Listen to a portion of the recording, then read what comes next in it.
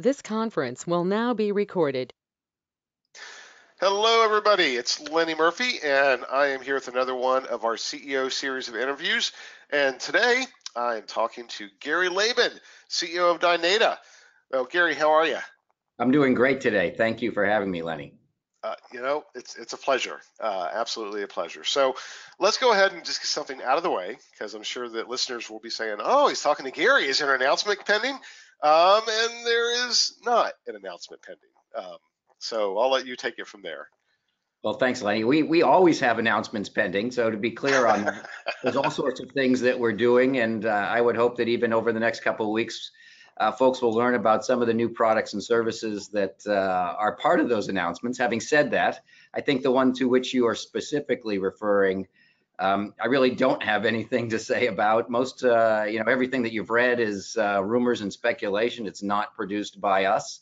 We're humbled by the fact that there's a great deal of interest in the business in terms of what's going on. I think it reflects the fact that we've grown, and through that growth have done quite well. And it certainly would mean that the industry, the sector, and those in and alongside it would be interested in capitalizing on that. But everything that you've seen so far is really kind of speculation on that at this point in time. Fair enough. And when there's not speculation, I assume that you'll let us know, and we can. You will be among the first that we will dial up to Okay. inform what's going on. All right. Good to know. But that is a good segue, because you make a good point. Obviously there's a lot of interest and buzz around the future of the industry as a whole, and particularly for a large player like Dynata. I mean, you're no longer simply a sample company, right? If we look at the just from a basis of revenue, you'd be in the top 5, 6 global players within the category. And that is a significant achievement. So why don't we talk about that a little bit? So, how did we get to this point where the company is now such a significant integral component of the entire global market research ecosystem, and not just for sample, but for lots of other stuff? Sure. Thanks for that. And I think that as you referenced, I mean, the proud sort of legacy of the companies that formed Dynata over the last 40 years, 20 with Legacy Research now, and frankly 40 with Legacy SSI, invented many parts of the data-driven space of market research. And that really serves as sort of the foundation and the backbone for who we are and what we're doing today.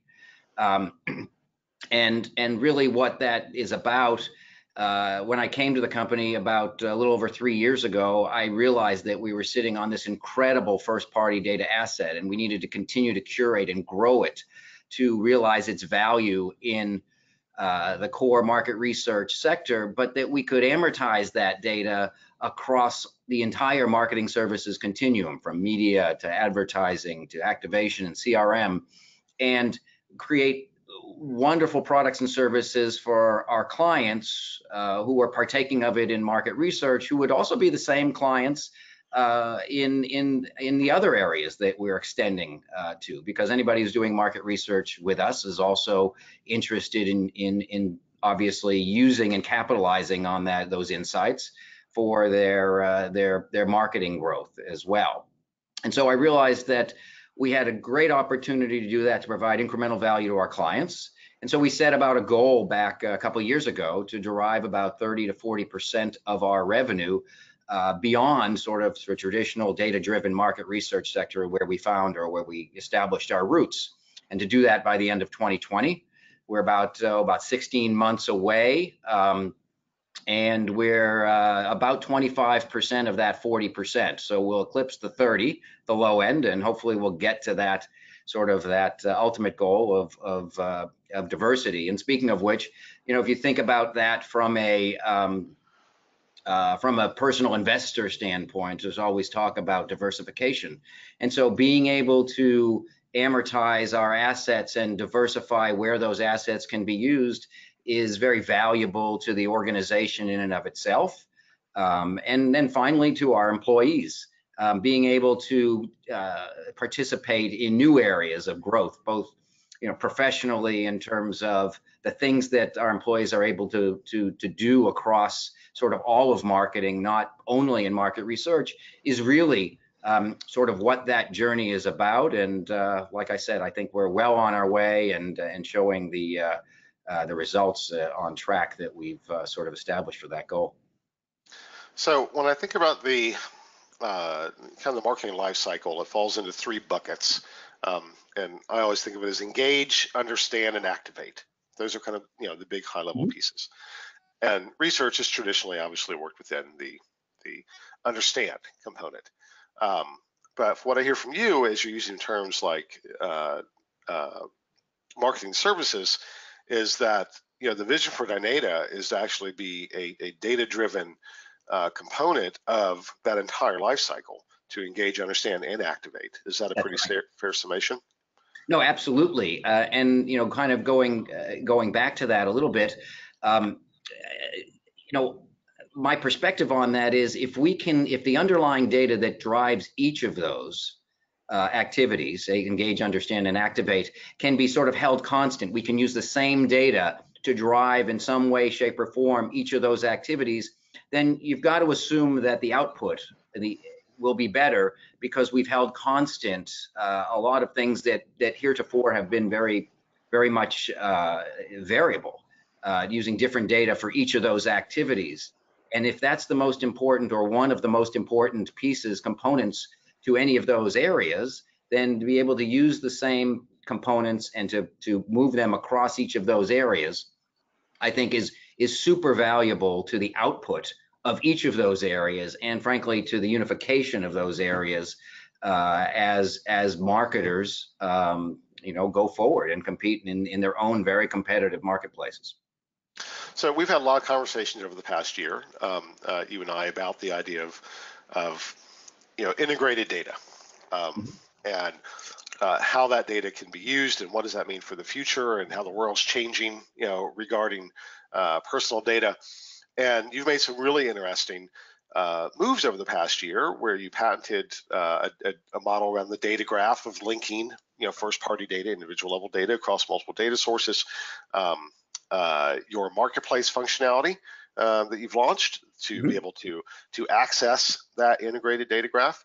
Tell me a little more about what the plans are in building off of that, not just in this kind of marketing services universe, but also specifically in powering new research capabilities that traditionally a company like Dynata didn't necessarily do. But now you're with the Critical Mix acquisition, you have more assets. What's that look like? So, and thanks for that segue. The acquisition earlier this year of Reimagine and its associated companies, which include Critical Mix and several others, really was a way for us to take our business, which is, I'd say, rather, historically rather services based, and to productize many of those components so that our clients can accomplish a number of things. Not the least of which is sort of speed and simplification and automation. And so we're on a journey to take each and every one of our services and sort of address it in those ways, and either increase the access to it, simplify how you can get access to it, so that our clients can benefit from that even quicker than they have in the past. One of those areas is using AI to drive our sort of product delivery. And so you referenced some of the things, some of the ways potentially in which we are doing that. And for example, using AI to help drive the outcome of projects. Imagine, for example, things that we're working on now around Alexa-based interviews. And that's sort of a start, but even that goes further by, having someone do something like that and transferring that interview in real time through our voice services division, so that in the midst of that, you can get a phone call and finish up the rest of that interview if you are a member in one of our panels. And so we think that those kinds of experiences will produce even better results for our clients going forward. One of the things that we're working on, you referenced as part of our marketplace, which is the programmatic platform to access all of our data. It's the only place to access programmatically all of the Dynata data alongside the rest of the industry's data. That marketplace is really part of an even larger launch later this quarter, which is our Insights platform. And so our Dynata Insights platform is really about connecting all of our products and services in an end-to-end single sign-on fashion so that our clients can get access to each and every part of our service offering in one place and connect, and the output of one can feed the input of the next. And so for us, we think that's the the next generation of what we want to go do for our clients. Very cool. Well, you're in good company, right? The Kantar is moving in that direction, obviously. Companies like Zappy. Back in the day, though, this may be before your time. GMI, they tried that many years ago, and they couldn't pull it off. And I think, and so I bring that up. One is just be careful we don't duplicate the past. Everybody, let's recognize that. But secondarily, that takes a culture shift from a buyer standpoint.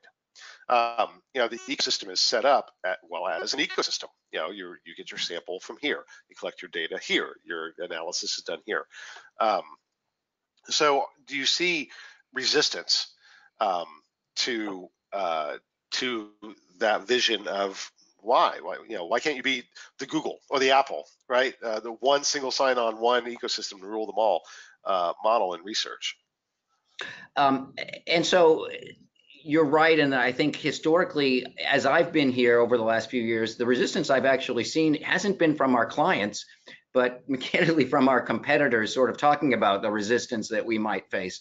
When we bring these opportunities in front of our clients, I think they're very eager to take advantage of them. In fact, many of our clients are informing the very nature of the products and services that I've described in terms of how they're built and how we're delivered. At the end of the day, our clients really want it faster. They want it simplified so that they can take advantage of it. We have had a long-standing relationship with clients across all channels of distribution, not only market research agencies, but resellers of our data, and especially the brands directly themselves. This isn't anything new, but it's something that is very fast growing for us, because I think clients of all types are seeing the availability of some of these products and services and saying, this can make my life easier. And so we don't see much sort of resistance at all around the uptake in this from any of our client channels. Some of our clients are, as I said, they redistribute, so they might want a white labeled version of whatever I might be describing here, and others want maybe a little bit more of a service layer applied to it. So a lot of our products are DIY, but we have a DIFM, do it for me layer, at least, if not forever, even just to get started with many of our clients who aren't quite yet ready to ingest sort of or shoulder the responsibility all on their own. Yep. I think it's a mandatory requirement. I've been using the term managed services a lot lately with and kind of trying to describe that model of the service organization that must exist, because sometimes clients just want somebody to push the button. We have a number of clients, as you've referenced, and I don't even see in their future anything but a managed service layer between our products and their receipt of them, and because that's the way that their organization is set up to do that, and we'll continue to support that for forever, as long as there is uptake and client demand for that. All right, so I want to be conscious of time. So three questions, I guess. First, what are you most excited about over the course of the next year? What do you think that this is the thing that is just going to blow everybody's socks off? Well, I referenced it earlier, so maybe I already gave the big reveal, but our Insights platform for me is really the beginning of that culmination, where we are able to place the access to each of our what has been sort of discrete sort of service offerings in one layer where our clients can really take advantage of them. And it's not just about automation, it's also about taking advantage of products that have been optimized for market research and passing the results of that down to activation activities within our platform. And so that's something that, as I said, in the fourth quarter, end of the third quarter, beginning of the fourth quarter, we'll roll out and we'll continue to iterate on that platform. I would say in a more macro sense, the thing that gets me excited all the time is there isn't a decision that I can think of in business today that isn't driven by or required to ingest data to make it.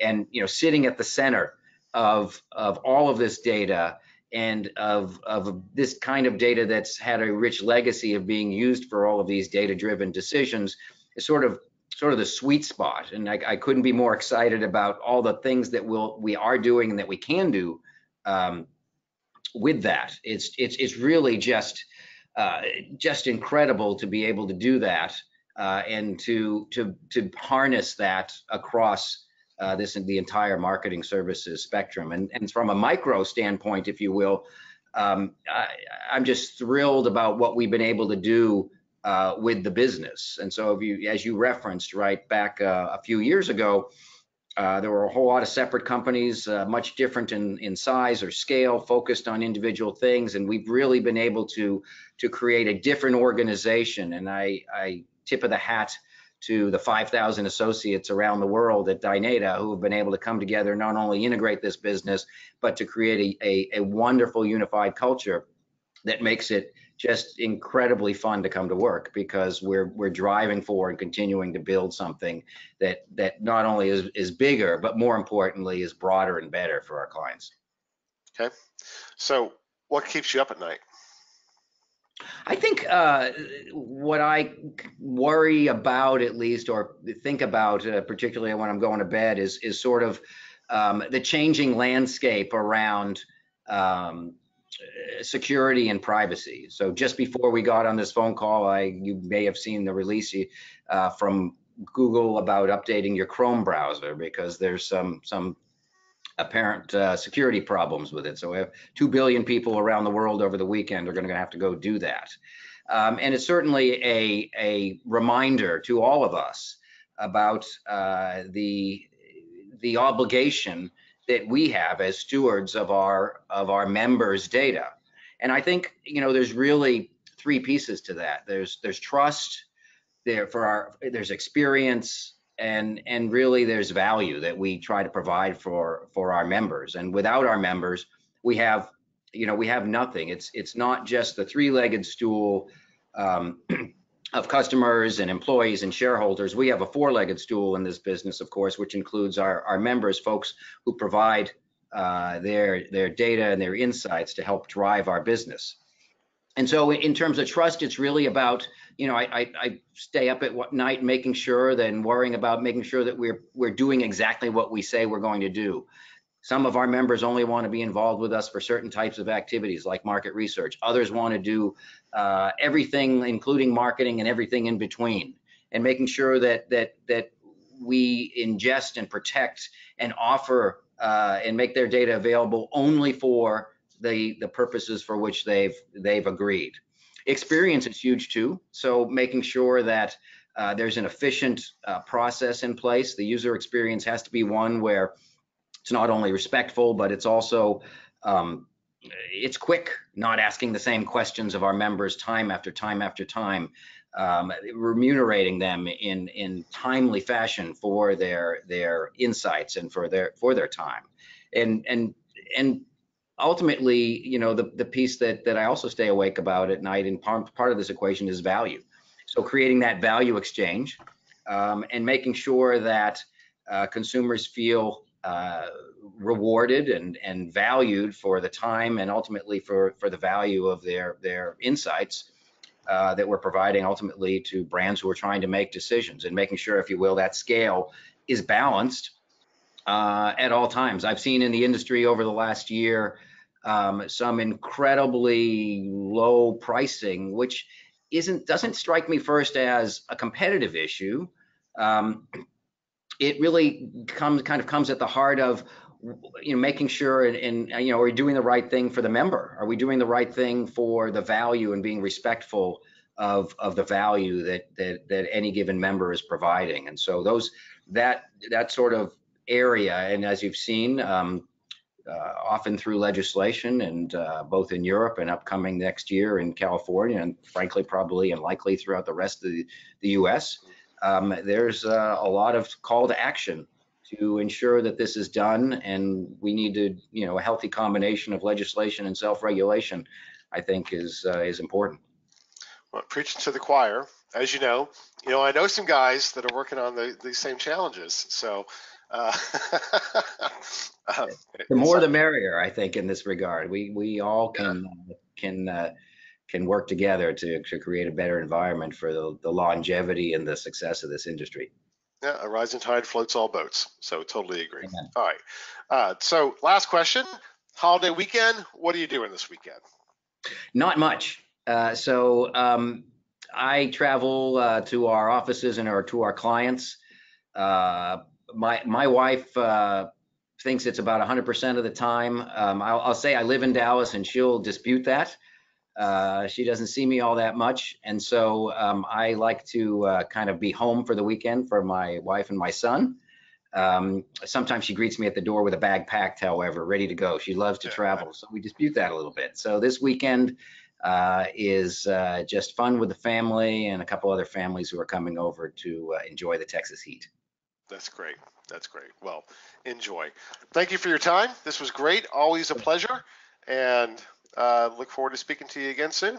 Look forward to seeing and speaking with you soon. Thanks again for your time, Lenny. No problem, Gary. Thank you. Bye now.